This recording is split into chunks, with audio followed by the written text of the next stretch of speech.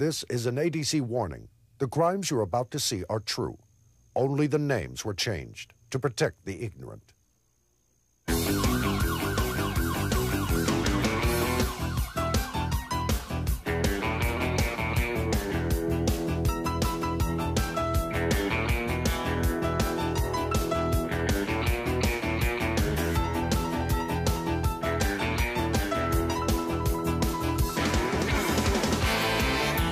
Tonight, on America's Dumbest Criminals, you'll see a fool and his jewels, a crime that was not well done, and 3 lightweights with a heavy load. These are just a few of America's Dumbest Criminals.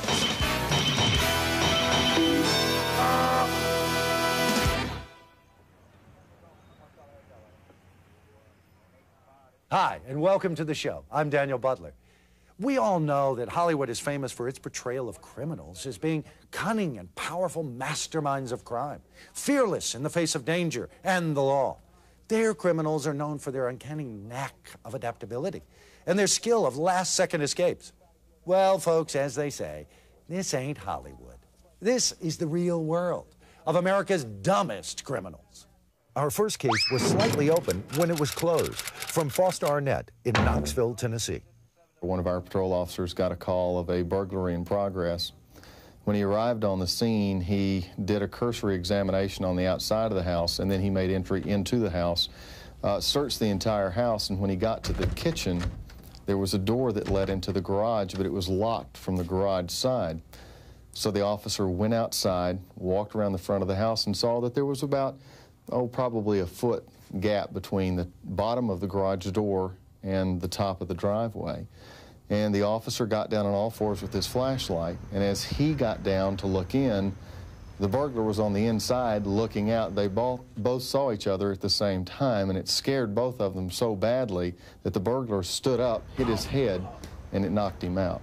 And the officer was able to reach in and take him into custody. The only thing he got away with was a lump on his noggin. In Boston, it used to be against the law for nightclubs to have frog jumping contests.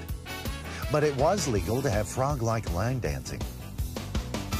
Sergeant Ernest Burt of Birmingham, Alabama, was serving a warrant when he got a big surprise. And so one day, me and a couple of partners, we went out to this location out in the eastern part of town. And we got it, knocked on the door. Hello, how you doing? Hey, how you doing? Fine, sir. We need to know if one Grace Reed is here. We have a felony warrant for her arrest. No, she isn't. Okay, so when was the last time that you saw Miss Reed? And I explained the law that we would have to come in and search for her. So by that time, my partner was at the back, and we heard a big rumble, boom, just like thunder, something. The wall was falling in, so we thought they was going out the back door with my partner.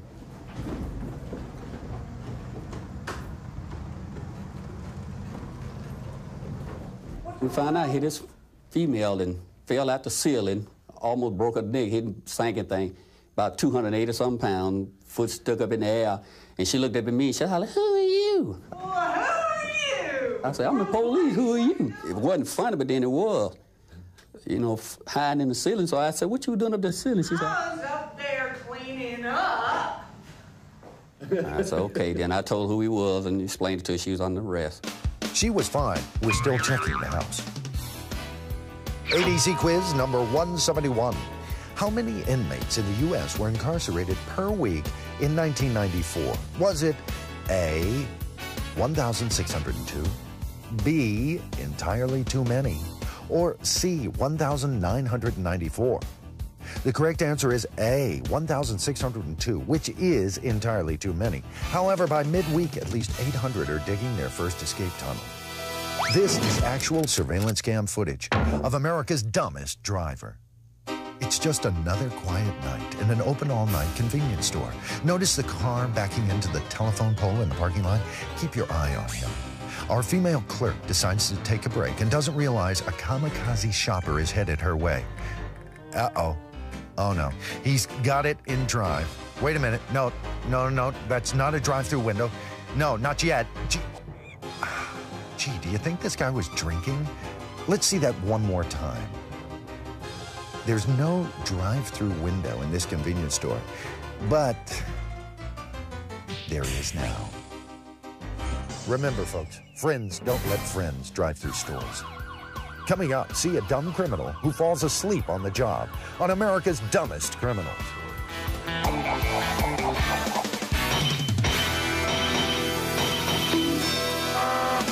In our next story, we find that the only thing that makes a dumb criminal dumber is having a dumb partner.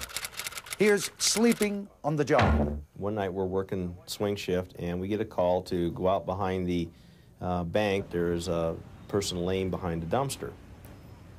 So we go out there thinking that it's probably somebody that's, you know, a vagrant asleep or something of this nature. We pull up in the parking lot and we park the car so that the headlights are on the dumpster, and we put the spotlights on it and everything. And to our bewilderment, this head pops up from behind the dumpster wearing a ski mask and looking at us. And it's not wintertime. And so we get out of the car with our guns drawn, tell them to get their hands up, you know, if there was more than one back there, and come out. Turn around. Turn around. We're calling the complaint back to try to find out his name. So we do a little bit of interrogation of the kid after we give him the rights and everything, and he eventually tells us that his friend and he had worked for a rental car agency, and they knew that the rental car manager made a night drop every night at the back of this bank. And they had been fired. So they were going to get back at the rental car manager, and they were going to rob him. Well, the one kid dropped the other one off behind the bank. His biggest complaint his friend had was he'd been driving around waiting for the other kid to pull a robbery. He was almost out of gas. Well, the rental car manager came in, made the night drop, and left. And meanwhile, this kid's asleep, and the kid didn't wake up till we pulled up on the police car and saw him. So the trigger man fell asleep, and the getaway car ran out of gas, and neither one of the dumb criminals ever saw their intended victim. This was not a perfect crime. Turns out they didn't pull a robbery. They got caught, and they both got convicted of conspiracy to commit robbery.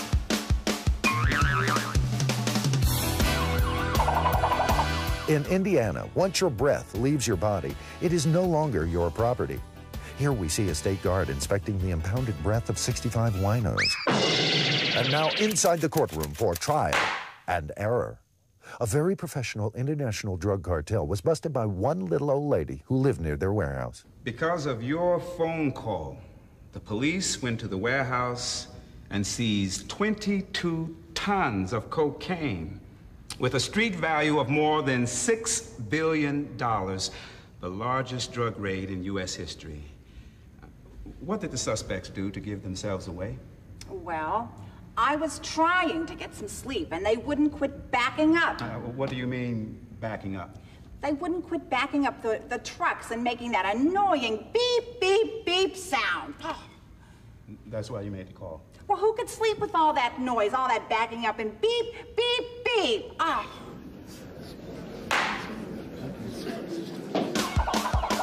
In Ohio, it is against the law to tailgate. However, it's not against the law to leapfrog. Captain Annetta Nunn of Birmingham, Alabama, tells us about a case we called Fooled You. Working burglary unit, wearing plain clothes, driving a plain car. Most criminals know they're police cars. This guy was right across the street from City Hall, getting ready to leave, go on a case or whatever. And I had walked to the door, thrown my purse in the car, and was about to get in it, and I heard somebody say, "Hey!" You know, they were standing right up on me. He scared me. Stole some rings out of Tennessee, huh? I sure did. Take a look at these. Oh. These some beauts, huh? Yeah, these are now, real these here, nice. $900. Mm-hmm. Yes. He opened this little ring case, which you look at it, you know it's a little $5 ring from the bargain store, and they've changed the price tags on it. He's got like $900 on him. I say, "You stole these out of Tennessee?" He said, "Yeah, but don't let the man see. Don't let the man see." I said, "Okay." And I held it up. He said, put it down. Don't let the man see." I said, "Okay." So about this time, he leans forward, and he sees the mobile radio in the floorboard of my car. He says, "You the police?" I say, "Yeah." Yeah, I'm an innocent man. No, I think we need to go inside and talk about it. Come on. You ain't got nothing on me. I don't know about that. Why don't you bring your jewelry back out? Let's go talk then. about your jewelry back. He said, "Well, I'm going to go with you." He said, "Because I'm going to show you just how big a fool you are. There's nothing you can put me in jail for." I said, "Okay, come on, go with me." So we're going across, and I'm trying to think, what can I charge this guy with? This stuff is not real. But when I get in, it's one of the older detectives inside. He asked me, he said, "What do you have?" Well, it seems to me we have this ordinance that says you can't sell inside the business loop without a license. What? So I'm sitting there writing up. He said, what are you doing? I say, you going to jail. He said, you can't put me in jail. I say, yes, I can. I say, don't ever call me a fool. And now, a case we call the mystery of the flushometer. This device is called a flushometer or flushometer. You see this in most public restrooms, but in New York City, you can see them disappear. Over 150 flushometers were stolen in 1 month. A flushometer retails for about $150, but only brings $4 when sold for scrap. One was even stolen from the mayor's restroom in City Hall. Once again, dumb crime flushes taxpayers' money down the drain. Coming up, a robbery that turns to rubble on America's dumbest criminals.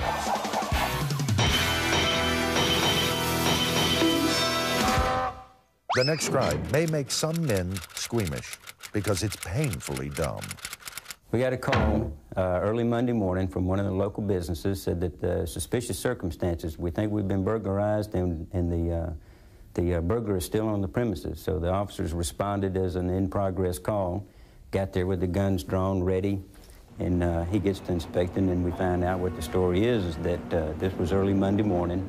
Saturday night, around 11 o'clock or so, a fellow decided to break into the establishment going through the roof.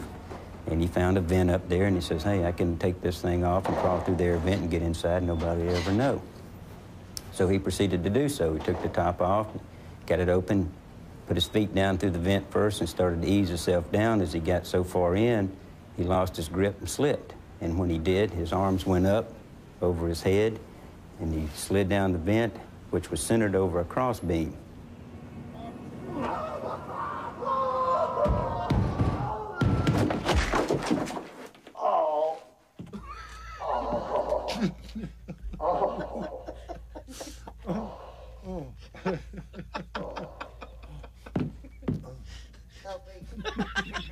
And when he landed, he straddled the wall with a foot going on each side of the wall.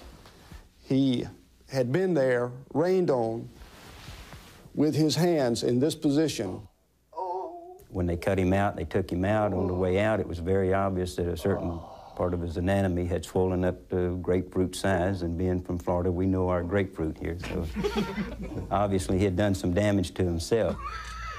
Took the fire department to get him down. He had obviously served his sentence before we even got the call to come to the burglary.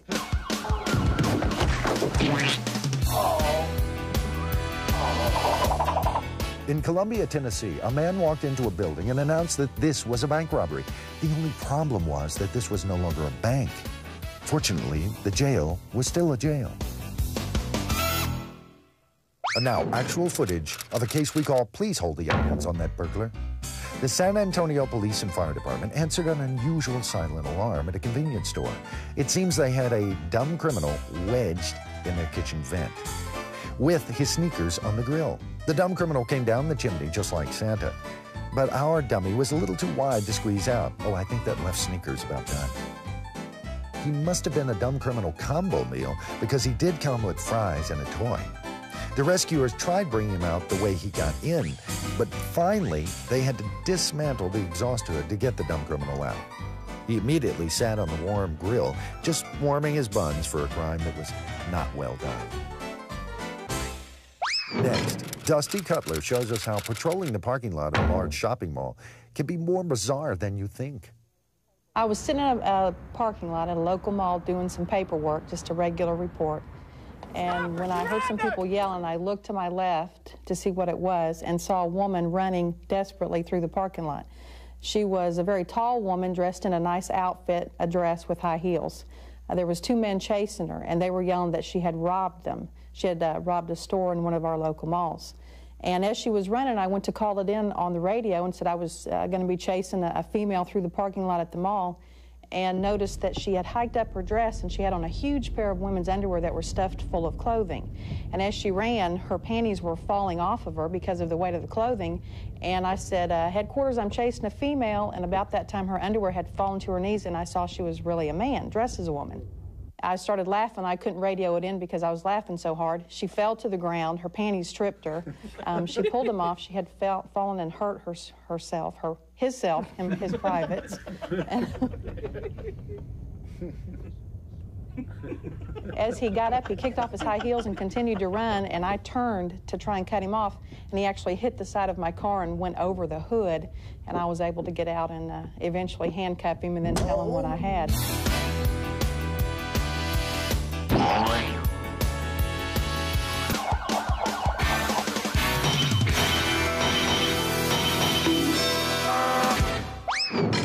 Here's Nashville, Tennessee police officer Buddy Tidwell to tell us about the thieves who decided to come back for more. And that's when things got heavy. Many years ago in a rural area, I was a rookie, and there was an unfortunate man who was robbed. He was robbed of his wallet and the contents. These men at gunpoint had approached him and demanded his money and wallet, and they took it. But apparently they weren't happy with the amount of money they had gotten from the man. They looked in his wallet and they found a number of receipts where the man had purchased a stereo and a TV and a VCR. And they found a card inside his wallet that said, "In case of emergency, notify," and it had his wife's name, his address, and his phone number. Well, the robbers called the man at his house and told him, "We didn't get enough money, and we want you to take this TV and stereo and all this nice stuff you've bought. We want you to set it outside your house in a box, and we want it out there by 9 o'clock p.m., or we're coming over and we're going to do you and your family in." Well, naturally, the man was terrified. So he called us, and we told him to sit tight, and we sent a car right by to get the man and his family and take him to a place of safety. And my partner and I arrived there. So we went into the man's garage and looked around. We found a large cardboard box, and there were some stones nearby. Large paving stones were nearby. And we took the stones and put them in the box, and we took a roll of duct tape we had in the car and we taped it, and we set it out as the robbers had described. And as we stepped back and looked, we thought, this will never work. These guys won't be this dumb. And about 15 minutes had elapsed. It was about 5 minutes after 9. We were ready to give it up, and the bushes near the man's house started to rattle, and all of a sudden 3 guys came out from behind the bushes, and they grabbed this huge box full of rocks. And we looked at each other and began to laugh, but as we approached them, we yelled police and stopped and put the box down, and nothing doing. They held onto the box for dear life, and they continued to run with this 200-pound box. And as they went farther, they got exhausted, and they finally just collapsed with the box. And when my partner and I got there, we easily took them into custody and showed them what was inside the box. Oh, man, that ain't no VCR. He lied to me. I told him. What did you just shoot him, you stupid? Shut up. Shut up. Just shut up. I guess you could definitely say these guys were dumber than a box of rocks. These 3 were definitely candidates for the Witless Protection Program. In Kansas, it used to be against the law to drive into the city without first walking ahead to warn people. But then if you'd ever seen the drivers in Kansas, you'd understand why. You know, we couldn't have done this show without the cooperation of the men and women of law enforcement across America. We'd like to thank them for their time, their dedication, and for making our lives a lot safer. And we learned that cops are just people too, with one exception. They're willing to lay down their lives for us.